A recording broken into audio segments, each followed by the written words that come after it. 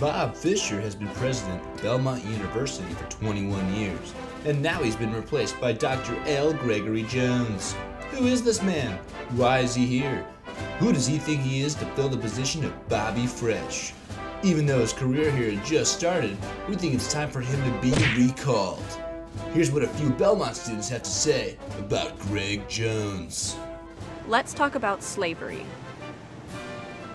The new Chick-fil-A sucks. Like, the line is always long, it's not efficient, they're understaffed. What's the deal with this campus and Pepsi products? Pembroke? Smells like piss. He looks like he smells like milk, like fresh milk.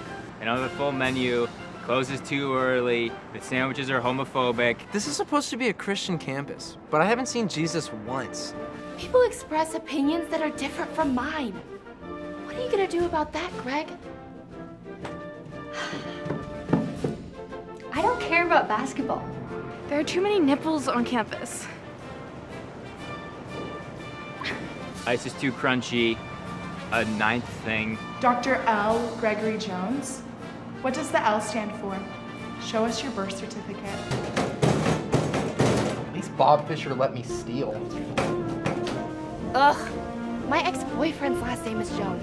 Be more original. There's too much music on campus. It's so annoying.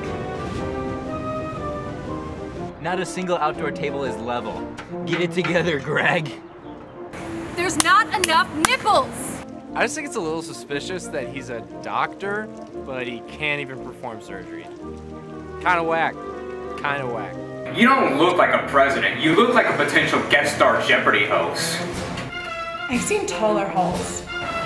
I'm clinically depressed. I don't like this. This plant is prickly.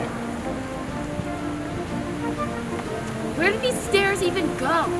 The statues don't even come alive at midnight. Where are all the bees? He's not that hot. My water heater's been making this really weird sound lately. What dorm do you live in? Oh, I don't live on campus. Why?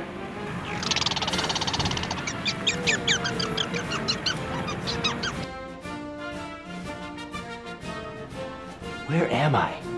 Why does Blackboard always send me "you up" emails at 11 p.m.? Well.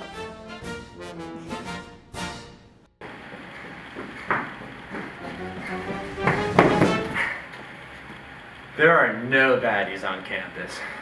My parents are trapped in a loveless marriage, yet they stay together because they're Catholic and they won't get a divorce. But wouldn't God want them to ultimately be happy and in love? Thanks, Dr. Jones. There's no parking on campus. Not now, but like most of the time.